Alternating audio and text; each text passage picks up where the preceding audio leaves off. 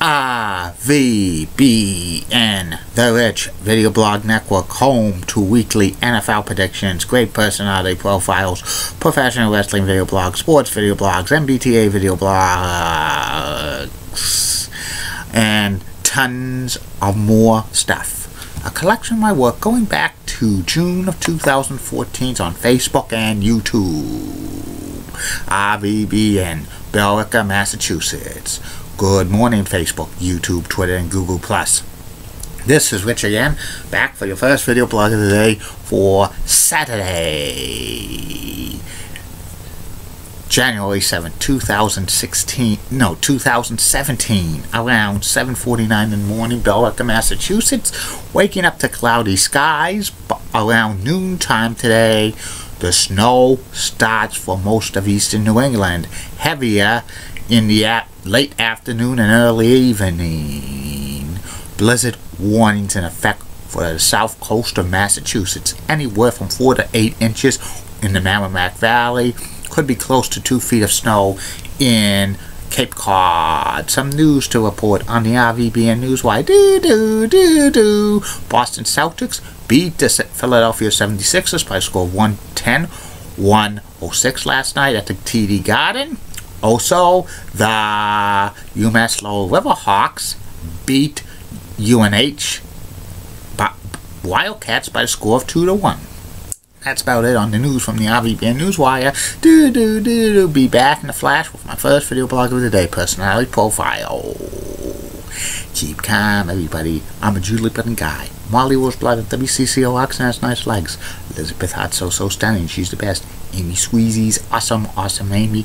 Then the Church of WPRX Channel 11 New York's got the best legs in New York City, bar none. And Ren Claire of WHCH Channel 7 in Boston. Morning meteorologist is so sweet, and she's got the best legs in Boston.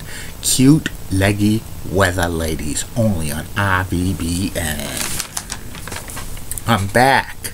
My first video blog subject of the day is my personality profile.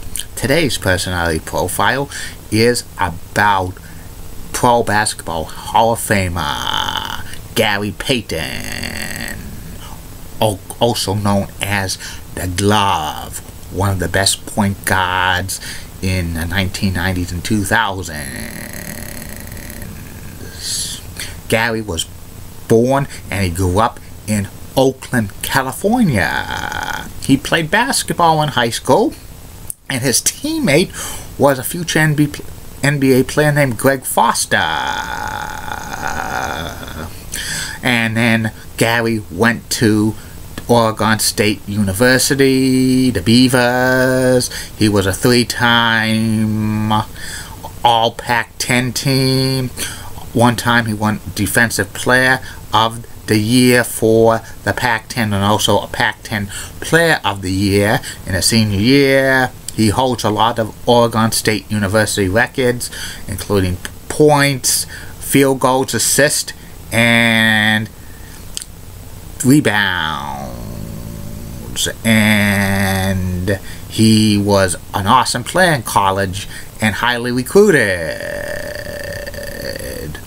The Seattle Supersonics drafted Gary in the first round, 2nd overall in the 1990 NBA draft, and Gary joined the team along with Sean Kemp, and he played the first several years of his career, 12.5 years of his career, with the Seattle Supersonics, making them one of the best teams in the Western Conference. They always would go deep into the playoffs.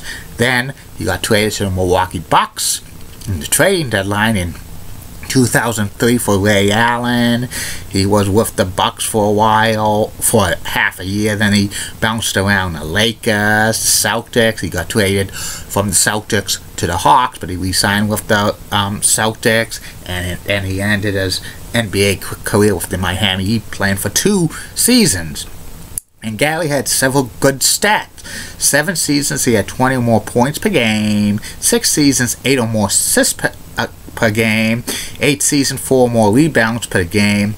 He played in 9 NBA All-Star games. 2 times he made the All-NBA first team. 5 times he made the All-NBA second team. And 2 times he was NBA third team. And he was one of the best defensive players of his generation. Winning Defensive Player of the Year 1 time and 9 times making the All-NBA defensive first team. He played in 2 Olympic Games, 1996 and 2000, winning gold medals for the U.S. team. Gary was known for trash talking, and he had an open mouth, and he had a bobbling head style. Gary did not win an NBA championship until the next to last year of his career, which was 2006, when he was a role player for the Miami Heat.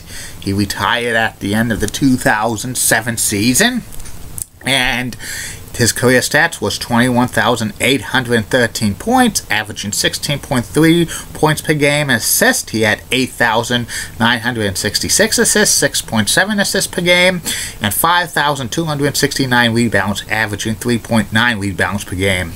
The Seattle Supersonics retired number 24, Gary Payton, and after Gary retired from the NBA, he went into broadcasting for a couple of years. He freelanced as a color man on NBA games on TNT and NBA TV. He did some local college basketball games in the Seattle area for a couple of years. In 2013 through 2016, Gary was a panelist on FS1, Fox Sports Live. Gary was a first ballot Hall of Famer in 2013, which was very surprising. I thought Gary would wait a couple of years to get into the Hall of Fame, but maybe being one of the best defensive players of his generation, that helped him a lot. Gary's still involved in Seattle community. He's part of a group to try to bring the NBA basketball back to Seattle. Depending if they're going to get a new arena, they're going to be called the Supersonics. When and if that's going to happen, which might never happen, but Gary really wants to be involved with bringing the NBA back to Seattle. He's part of some ownership groups. He's probably a minority owner because he doesn't have the capita to become a majority owner, because he's never made over billions of dollars like Michael Jordan or a couple of other players, but he'll be like one of the co-owners. And that's about it on Gary Payton. I'll be back later. Facebook, YouTube, Twitter, and Google Plus with 2 more video blogs coming for you. First video blog will be about the MLB Network show MLB Now. And third and final video blog of the night, which will be about the corner department store in New England area, Bradley. Like I always say, keep calm, everybody. I'm a Julie Bennett guy. Molly Wolflord, WCCO Locks and has nice legs. Elizabeth Hutz, so stunning, she's best. Amy Squeezy's awesome. Awesome Amy. Then the Church of WPIX, Channel 11 New York's such a rocking cougar. Got the best legs in New York City. Bobby Gibbs has that sweet southern accent. She's got the best legs in Raleigh, North Carolina. And Heidi Watley of MLB Network, Roxanne has the best legs in the MLB Network. And in the words of the Patel last week, no, pass by now.